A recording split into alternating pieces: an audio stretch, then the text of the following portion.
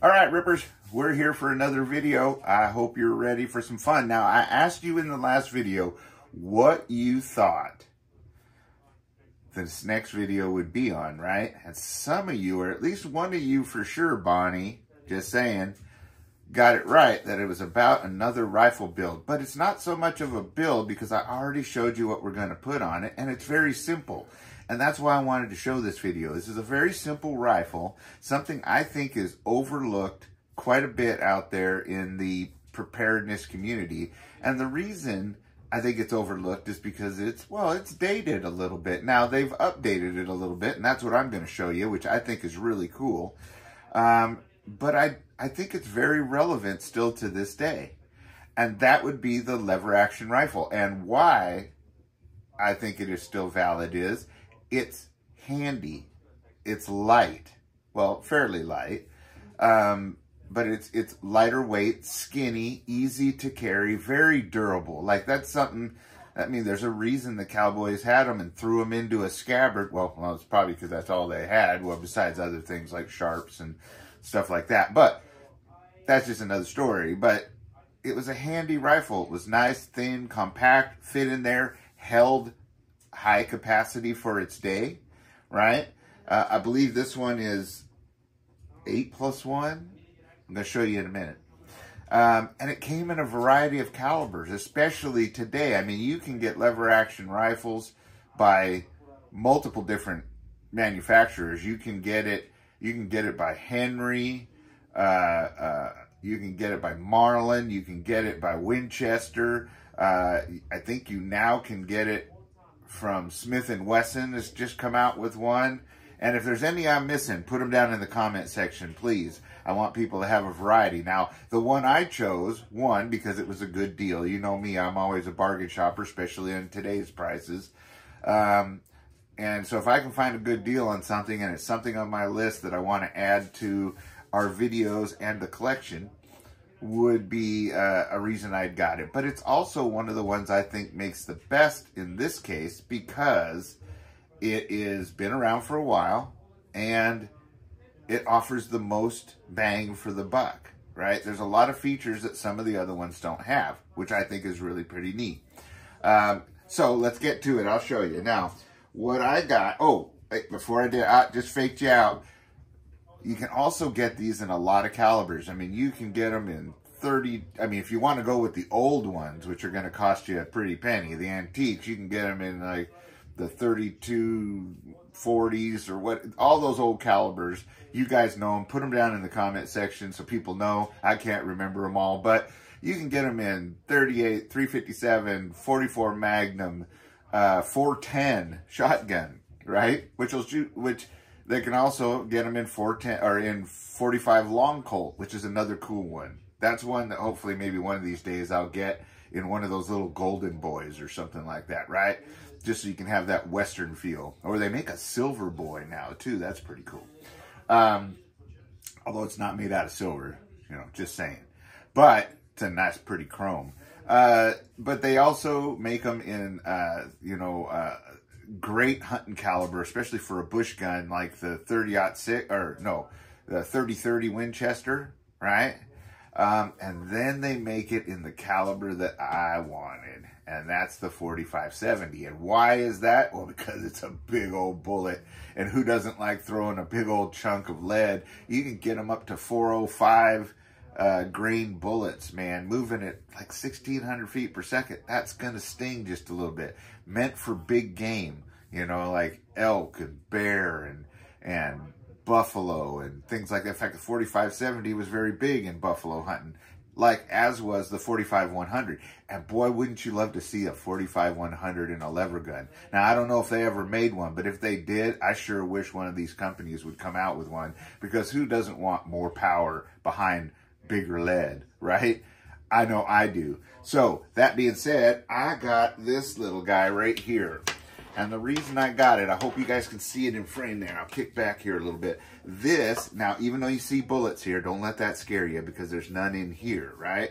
But the reason I got this is because this is the Henry, right? Yeah, Henry, which I think it's been around forever, built a great lever action, at a great price, right? Now you can see it has a little bit of an enlarge. It doesn't have the big ring, right? Because I'm not planning on flipping this thing around and giving myself a black eye or a bloody nose or anything like that, you know, or new scars, that kind of thing.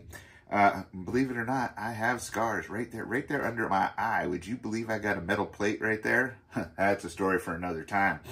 But, and I'll share it, don't worry. But I like this rifle, one, because it's smooth.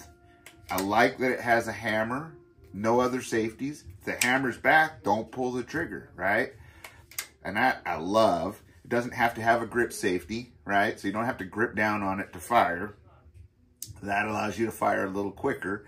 Although I don't know if you'd want to fire 45-70 quick because, I mean, there you go. 405. I mean, that bullet goes all the way down to that line right there. And then the rest of it is pretty much powder. It don't shake much. So that right there, that's a big boy right there. So we got this 45-70. Now what you'll see is you'll notice they've updated it. It's got all polymer furniture on it, which is good for all weather. Excuse me, for all weather. I like the matte finish on it.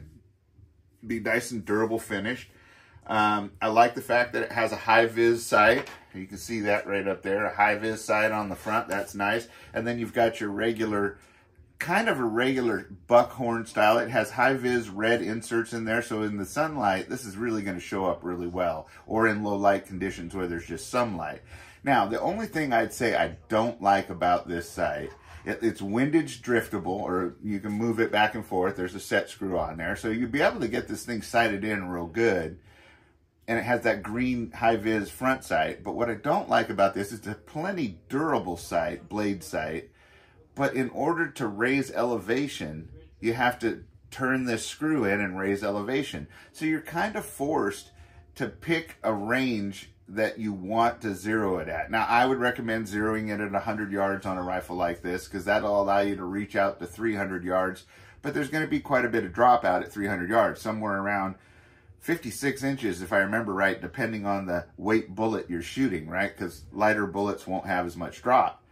That being said, I prefer the style sights where something graduates it and has hash marks on it so that you can turn it up, so that I don't have to hold over.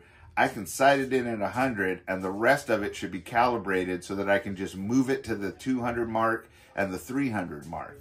Now, I don't know if I've ever seen that on rifles like this. I think I've seen the one where there's a blade with notches. You know, there's a blade in the center here, and it has notches that you can just pull up, push back. That would be 200 to the first notch. Pull up, raise it up, push it back to the 300 mark. Now, this is pretty much a 300-yard gun. Now, I know there's going to be a lot of you that are going to be out there, oh, man, they used to shoot those things out, like especially the 45-100, out to 1,000 yards. And that's true. But when they did that, they mounted back here usually, well, either they mounted a scope or they mounted back here a peep sight that you could move up and down that is calibrated. Now, I might think about doing that in the future, is mounting a nice peep sight back here to do that with.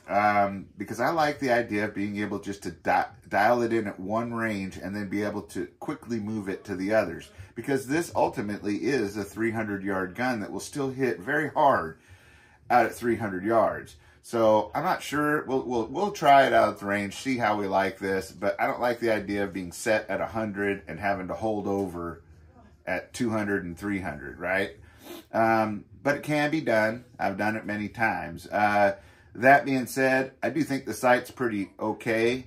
It looks like it's all metal, so that's good. And it has, you know, has serrations on the backside right here so that it blocks the sun glare from the sight. Now you'll notice up here, right? Let's see, make sure you see it. Up here, we've got these notches in here, and that's not for venting steam or anything. That, although it probably makes a lot of steam or powder or smoke, that kind of thing. But this is for, these are M-lock rails so that you can mount things on there. And you'll notice that I've got this little light laser mounted on there. Now, it's an old school style because I picked it up for real cheap, like I said in the last video. And it's just like new. And it just clips onto, see, you can see here, they've got a pick rail on the bottom. So all you got to do is just put that on there and then tighten it down. Now, we'll talk more about that sight in just a minute.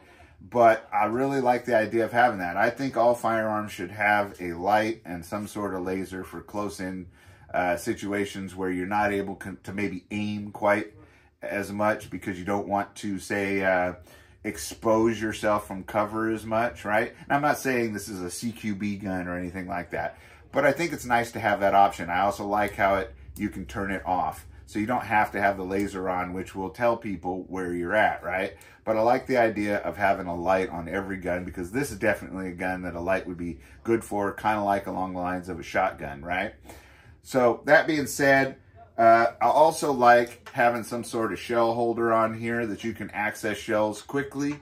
So these cheap, literally cheap, I got this even at Sportsman's, right? So you imagine they marked it up, but it was a $2.99 sleeve on there. Now I put a couple zip ties in it that run through one of the shell holes and index here where the little notch for your bevel is here. Now the only difference is I didn't just poke a hole because Marlin, or Henry, excuse me, not Marlin, Henry actually notched this in, and their back hole for this is built into the stock. It's not a swivel. And I kind of like that because if you've ever had the swivel type, they always come a little bit loose, right? Sometimes.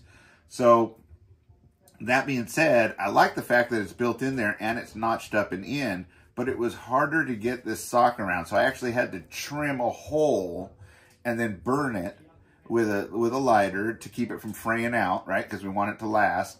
And then in order to get it to go on, because with the material, it made it too thick. And it wouldn't poke past the material like your standard, like most companies just screw them into the stock and let them stick out.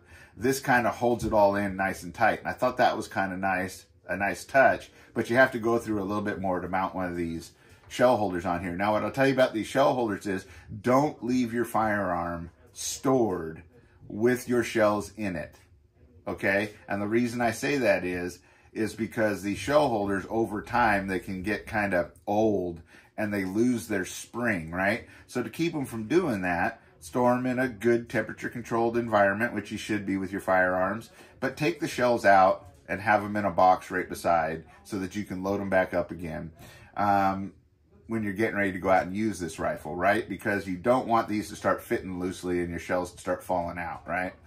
So, but it's the reason I have it on there is I like how it's nice that you can take, and that's the other thing about this rifle, is they actually included the side gate. Now, if you'll notice, some of the rifles out there come with side gates and some don't. The ones that usually do come with side gates tend to sometimes delete the loading tube option up here. And I like the idea that you have two options to load this, because the loading gate is meant to quickly throw one in or top yourself off quickly. You just put it in, push it in there. I'm not going to do it because I don't want to have a hot gun in here, but that you can load in through the loading gate. And I think that that's an option that you should have, right? I don't like the ones that don't have a loading gate and only load through here, but if it's what you can afford, you go ahead and do that if you find a good deal, right? Because a deal is a deal. I don't know what else you would mount to this. That's why I'm not going to probably put any more rails to it, because a light and a laser is pretty much all you need. If you have a suggestion, put it down in the suggestion section. Tell me also what you think I should do. Should I get a LPVO for this, right? Maybe even just a little primary arms, you know, get a rail for here and a primary arms LPVO on there. Or should I just mount a tang sight on here and keep it kind of traditional, not a tang, but a peep sight back here that's elevated so that it's more like a traditional style gun, right? And they fold down too, so I can still use this one at 100 and then fold that one up if I want to go further, right? And I think that might be the option I'm going to go. Now, I was going to put a wrap around this, but honestly, it's smooth enough that it's not really hard on the hand.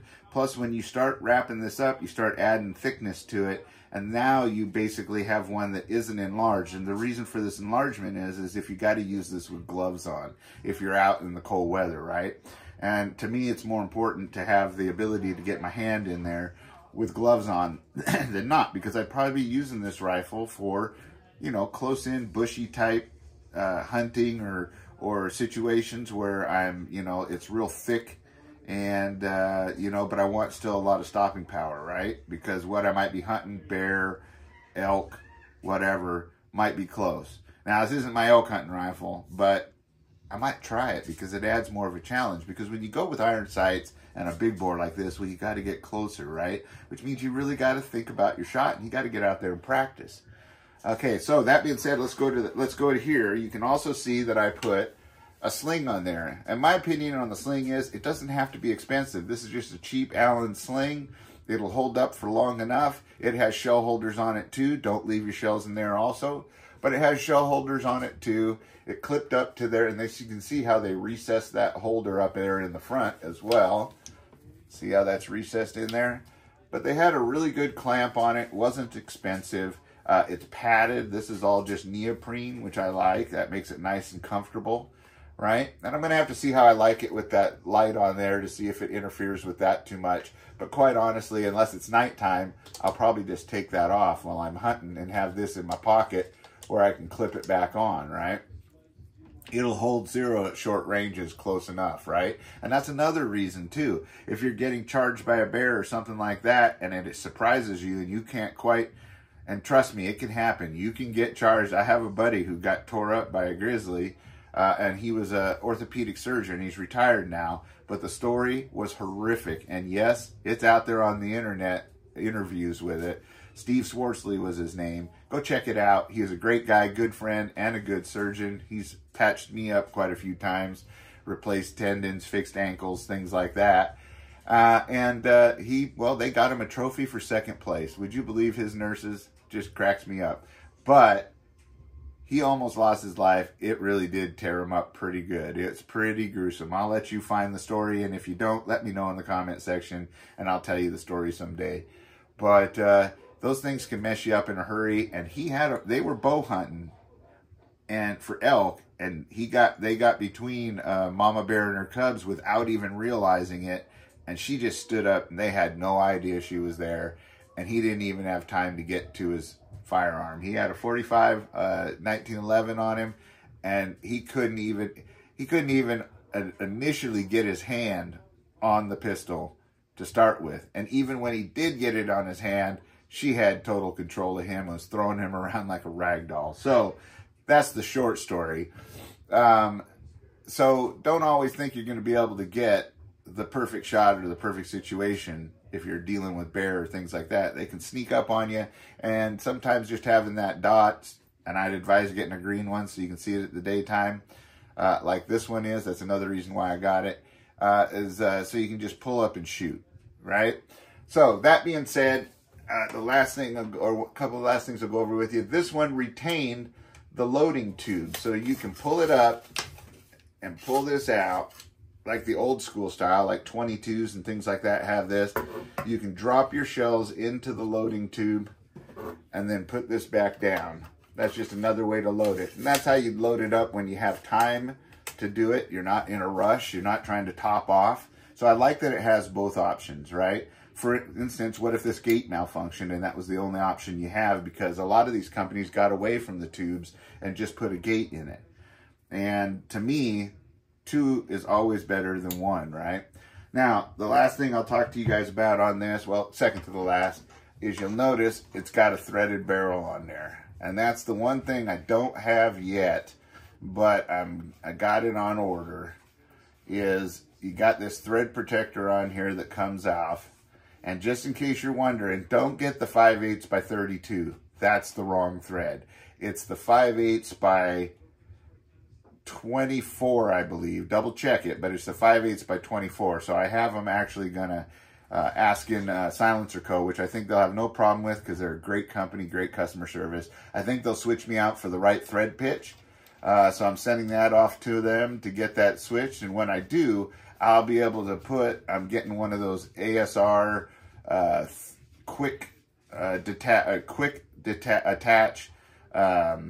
suppressor muzzle brakes on the end, because that way, if I don't want to shoot suppressed, I can have the muzzle brake on there and reduce the recoil of this beast. And we're going to get out there and we'll do some shooting with and without, and you can tell me which looks like it hurts worse or less.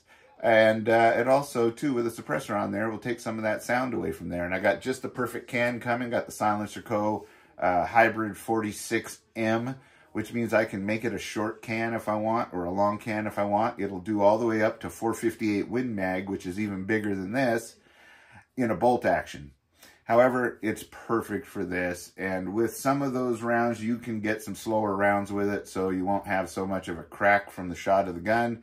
So you may even be able to shoot some rounds without hearing protection. However, anything you can do to protect your hearing out there is always a good thing. Now, the last thing I wanted to talk to you about is this little guy here, right?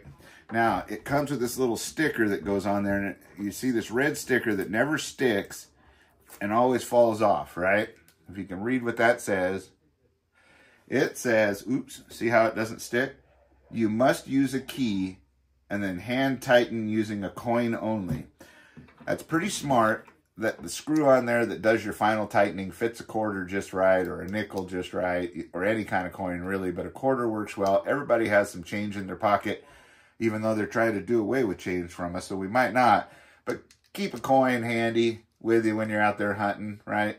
To tighten things down like that. I think that's pretty smart. It also has a couple tabs on there so you can tighten it down with a what do you call it? A Leatherman or something like that. But what it means by a key, because I thought it meant that a key for tightening, although it said a coin for tightening, is this little notch right in there. You see that? They send you a bunch of what they call keys that help adjust how this fits on here, and how this, because this is mainly meant for a handgun sight, so you can bring it closer or further away from your trigger guard, right? Now, and they call them keys, and it says you must use a key, because without the key, under recoil, especially this one, is probably going to slide back. And we're also going to test this to see if it holds up to the recoil of the 4570, and that laser stays on 0 and the light keeps working, right? So, which I'm pretty sure it will, because I use this. I've used these on 308s and 223s, all kinds of other rifles. I like the compactness of them instead of a great big long flashlight on the end. You know, they offer a lot in a small package. So I've always had no trouble with them, even on shotguns, and they work great. So this is the TLR4. That's the old model. Has a light and a green laser on it. Works really well. So that being said, and you can clip it back on there, and that key locks into those slots. Then you can take and tighten it down with your quarter. Just usually takes a couple turns here. There we go. Don't over muscle anything, right? Don't have to do that. And that is the 4570 Henry lever action. Just a great gun. I can't wait to get out to the range and share it with you guys. I'm not sure if my shoulder's ready, but I'm certainly ready to go out there and do it with it. And I hope you enjoy it. And I hope you enjoyed this video. And don't put away, don't think that a lever gun of any type, any caliber, isn't relevant today, right? They're quick to shoot, they're accurate, they're handy. And quite honestly, I would not want to get hit with something like this. Even wearing body armor, this is going to put you down. It may not kill you, but it's certainly going to take you out of the fight. So that being said, until next time, stay safe, be secure, always be aware of your surroundings, right? And be getting ready and prepared for anything that may come your way. Adios and aloha.